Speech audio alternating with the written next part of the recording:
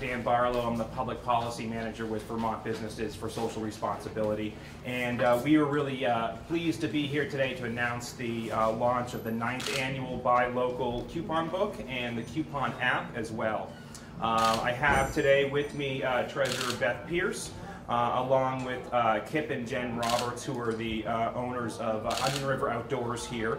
Also have Bobby Rome, the owner of Rome, nearby on Langdon Street.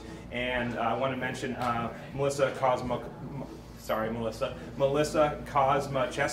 who is the local first manager at VBSR. So we all know how important locally owned businesses are to downtowns. They are the economic hearts of our communities. They provide local goods and services, create good paying jobs for local residents, and they make our downtowns and communities safe, thriving, and positive places. And right now we are standing in a Vermont success story. When a community rallies around a business like they did here at Onion River Outdoors, they are making a commitment to their economy. Communities gather and thrive around locally owned businesses, and VBSR and Local First Vermont are bringing awareness to the importance of spending dollars locally. You know, for every dollar spent at a locally owned business, 45 cents is reinvested in the local economy. If you shop at a big retailer, one of the big box stores, only 15 cents out of every dollar stays in the local community. Additionally, if you're buying online, there's really minimal, if any, local money that would remain in the community there. So that's why shopping local is so important, and why products like the Local First Coupon Book are so important. I'd like to now introduce Treasurer Beth Pierce, who will talk about some of the work Vermont is doing to invest in our local economies. Well, thank you very much. First, I want to say it's a wonderful store. Thank you very much. It's, I did buy my snowshoes here a few years back, so I haven't used them enough, but that's another story. Buy local is a win-win-win. You know, it creates jobs, it reinvests in the community, and when you look at the stores in Vermont and the types of crafts that we have, it's high-quality craftsmanship, and it's a win-win-win. And I'm just very thankful that for VBSR for promoting the Buy Local. It's so important to our economy and to our individuals and our way of life in terms of the craftsmanship, the types of innovative small businesses that we have in Vermont. And small businesses are the backbone of Vermont. When you take a look at the number of businesses that are under 50 employees, it is a really important part of Vermont's fabric. So I'm going to talk a little bit about how the Treasurer's Office can assist in that. And there are two things that we're working on that I think are very helpful to this. One is that we have a program called 10% in Vermont, which is a program that says that we're going to invest 10% of our dollars. Instead of putting them out of state, you know, investment houses, we're going to invest those locally here in mission-driven initiatives. And we had a series of public hearings. This was a dialogue that started back in 2012. It really came together in 2014. And for me, it really is about the fabric of Vermont and assisting in that and using our dollars for good in Vermont.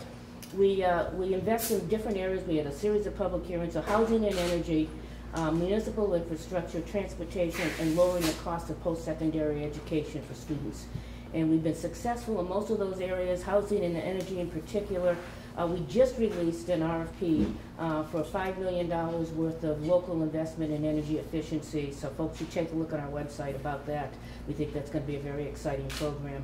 And we look forward to opportunities. We're down in Rutland. We helped out with a neighborhood revitalization program with Project Vision in the northwest neighborhood of Rutland. This is a statewide program that we believe is an essential way to do business, to us, Buy Local, and to assist in that.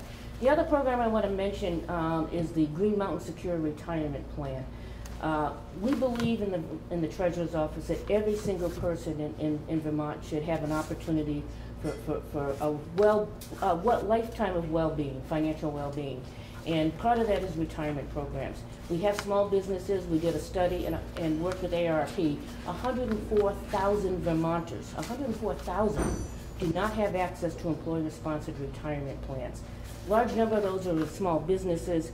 So with the assistance of the legislature, and it was a very strong bipartisan, tripartisan effort, we've been able to work together to develop enabling legislation for us to go forward with the Green Mountain Secure Retirement Program, which will be a retirement plan. Employers can opt in for their employees to participate in a voluntary retirement plan for small businesses under 50 or less employees.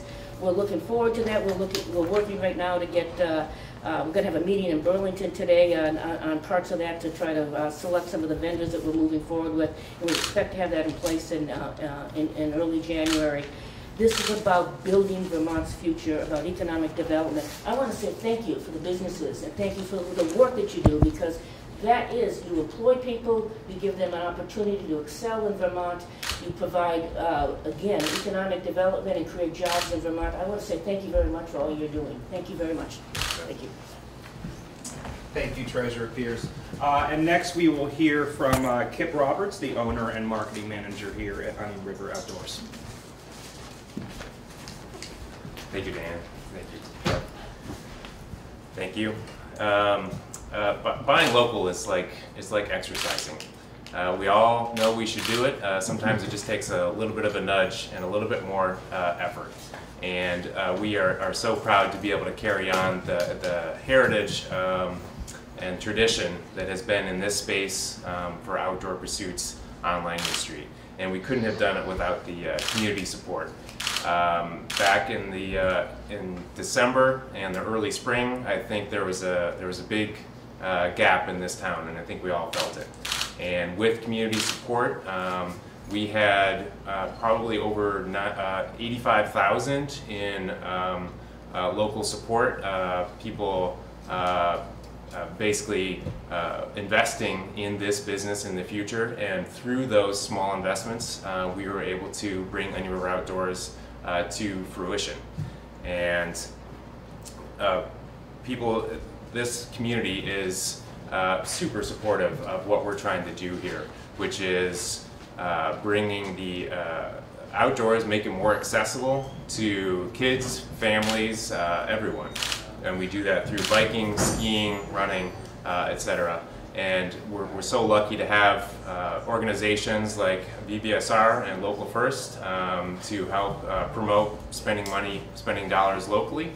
The community here has supported Onion River, either Onion River Sports and Onion River Outdoors now, for over 40 years, and we couldn't have done it without the support of so many locals. And while Onion River Outdoors was in its early stages of formulation, we did receive a lot of support. There's still people coming in every day thanking us for providing this outdoor community service and outdoor gathering spot. But it's not just a one-time silver bullet. This is definitely a daily effort where everyone needs to realize where their dollars are going. It's not just for the products on the walls, but it's also for the events, the clinics, the group rides, and our reciprocal support of organizations like Central Vermont Runners, Onion River Nordic Club, Green Mountain Club, and Catamount Trail, and so many others. And through continued shopping locally, when people make decisions to shop downtown on Langman Street and in our other great businesses in this town, and not always go to online with the big box stores, that money stays local to our community. We're able to employ locals, kids in high school, etc., and that money stays right here. And I'd like to thank everyone for attending. Thank you very much, Kip. And I just want to make some closing remarks. So we've seen how effective the Buy Local movement is. You know, from here in Montpelier to Brattleboro to up in Burlington, we have thriving downtowns, local businesses, and people in the community who want to support these local businesses. I often also hear from folks, like, what else can we do to support a local economy? And I wanted to note two opportunities that I see that Vermont has coming down the road. About 10 years ago, there was a report released called the Vermont Job Gap Study, the Leaky Bucket Report, that detailed how much money Vermont sends out of state for food and energy. So it turns out Vermont spends about $2.6 billion a year on food. Now, 97% of our food in the state is imported. Imagine what our economy could be like if we could even just bring about 10% of that food purchasing to our local economies. It would mean $260 million more in the Vermont economy. And after that report came out, the Vermont legislature passed the Farm to Plate bill, and we've made real strides in building up our local food economy here in the state. Additionally, Vermont spends $2.4 billion a year on fossil fuels. We have no coal mines here. There are no oil fields here in Vermont, so nearly 90% of that money goes right out of state, usually into the pockets of corporations that don't have the same values as Vermonters. So I believe through conservation, efficiency, and local renewable power, Vermont can seize control of its energy future the same way we've started making progress on our local food economy.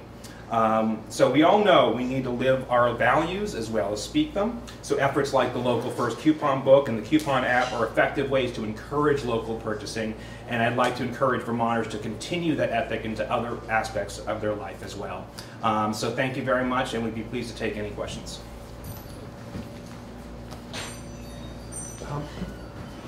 Stephen Mills, Chimes Argus. Beth, could you just give me some examples of the 10% in Vermont, Sure.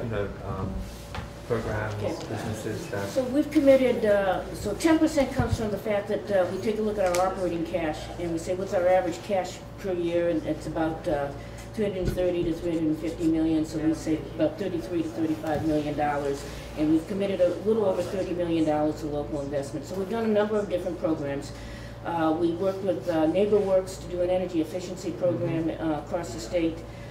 We also worked with NeighborWorks on another program, as I said, in the northwest neighborhood of Rutland to do community development and neighborhood rehabilitation. We worked with VSAC, the Vermont Student Assistance Corporation. We bought into one of their bond issues and lowered the cost of financing. You know, I don't like loans, period, for college education or post-secondary education or of any kind. That said, lowering the rate, you know, if you can pay 4.8 instead of 6 or whatever it might be, that's a good thing. So we lowered it to that particular issue to the lowest rate in the history of VSAC. So we're very pleased with that. We worked with VHFA to do a series of multifamily retrofits when they were doing a bond issue. Let's see, we invest with the Vermont Community Loan Fund in two areas. One is in the area of assisting with family daycare and child care facilities, and second is in food and working Vermont. I was up at a parade years ago, and there was a float in front of me, and this was in Stars and Stripes parade up in Lyndonville, and it was a daycare facility, and they were telling me how they got the loan from the Vermont Community Loan Fund, and I thought about that and said we help provide the capital to do that, and those young, rather active children on that float had benefited from that, and you know, it's great to see that in action. So we've done a number of different projects. We'll continue to look, as I said, we're doing a request for proposals right now to do more in the area of energy efficiency. This is something that the legislature asked us to do in the last session. That is out on our website right now, and we would be looking for folks to partner with us on that. So that's how can people connect with 10% of Vermont? Well, if you look on our website, you'll see materials on 10% in Vermont. We have what's called a local investment advisory committee, and we look at various projects. We also there are a couple of principles involved, one of which is that we want to obviously invest locally, but the other is not replace capital that would already be out there. So if Vermont VEDA, the Vermont Economic Development Authority, can do it, the Vermont Community Loan Fund can do it, some other folks, VHFA, we work with them and say, this project might fit your mission and your organization a little better than ours. What we're looking to do is fill a gap. Thank you. Thank you. And may I ask, Bobby, could you say a few words about how your business, depends on people shopping locally, and how has business been since you reopened, please? It's been really great. We're having a great time with the store. Just like Kip and Jen have experienced, almost every customer that has walked in the door since we reopened in May has thanked us for bringing the store back and for you know, giving them a place to buy what they're looking for locally instead of having to drive out of town or shop online. You know, they are really interested in supporting the local economy and supporting their neighbors and friends. When we were working for the former businesses here, we found ourselves out of work in December, which was kind of a scary prospect. And so firsthand, I have a feeling of what it's like to be an employee, you know, who wants to be able to stay here in Vermont. And looking for a job here was kind of tough. So I kind of always knew that I wanted to reopen the store, and I was able to work locally with the bank, with Community National, and get the financing together to reopen the store, and it's been really rewarding. It's been really great. It's a nice reciprocal relationship. You know, the town came out to support us in our efforts, and they feel like we're giving them what they're looking for, so it's just been a great experience all the way around. Can I interrupt for just a second? I just looked up there and I saw events, kids-friendly guided hike.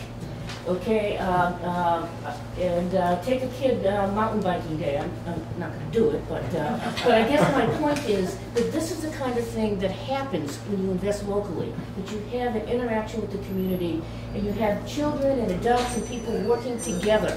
And it's about the fabric of your community. And I think that that is just a terrific demonstration of why we need to do more locally. So thank you. Jen, do you have anything to say about being a partnership with, you know, KIPP and this business? It's kind of a family affair. Yeah, it is a family affair. That's true. We have a 9-year-old daughter, and she is occasionally up at the front running the register. So, yeah, she'll learn she'll learn her finance skills young. I think the only thing I would add was just that, you know, I kind of went on a little ramble this morning as I was writing some notes for KIPP about how, you know, supporting local is like eating healthy. It is like exercising. As Bobby said, it's a reciprocal relationship. When you support local businesses, they thrive, and then they give back to you in the form of events, just the same way as when you feed your body well and you exercise, it gives back to you in energy and vitality. And I think the other thing that really strikes me is that this is a decision you have to make every single day, just like when you're choosing to eat a banana instead of chips and get up off the couch and not shop online and get out and get moving. This downtown relies on people making those decisions every single day because, you know, we've just gone through another round of, we just lost a whole bunch of restaurants downtown. Yeah. And there's some storefronts that have been sitting open for a long time. So it's not like, I think KIPP said, it's not a silver bullet. Like just because Langdon Street is back doesn't mean Montpelier is going to make it. We all have to keep doing it every single day. We have to keep choosing to come in and shop local, and hopefully then we will reap the benefits of this, you know, really vital downtown. It takes a village, right, to exactly be a community. Yeah. Thank you. Yeah. Thank you very much. Thank you. Thanks for coming. Any other questions? What, can I just ask, are you doing this anywhere else in the state? This is the launch of the book, which I think came out last week. Yep, on Saturday. And in November, before Shop Small, Saturday, I believe it's Tuesday, before Thanksgiving, we're going to be in Brattleboro, having a similar event, preparing with the Downtown Brattleboro Association. Thank you. So, are the coupons in the book, are they for Central Vermont, this area specifically? They're available throughout the state. Okay. Montpelier has a lot of coupons in the book, as well as Middlesex, Waitsfield. There's coupons available for Stowe. There's Barry, Burlington, Brattleboro, Virgins, Ferrisburg. We're trying to service as much of the state as possible. And we're expanding every year into new regions to let people know that in your town, in your community, where those local businesses are that you can support. And also know it's not just a book, it's also an app on your phone. So if you don't want to carry around the book with you at all times, your phone can tell you when you can save money at a local business.